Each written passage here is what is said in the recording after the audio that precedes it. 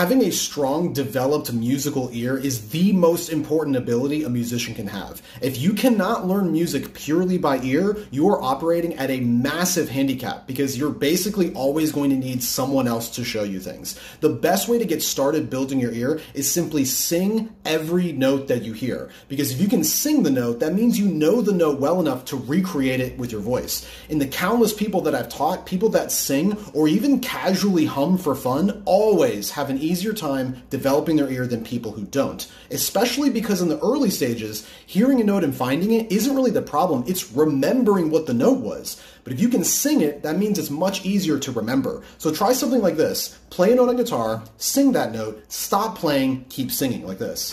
Bum, then stop singing, then sing it again, check yourself. Bum. Things like this that focus on pitch and memory will help strengthen your ear.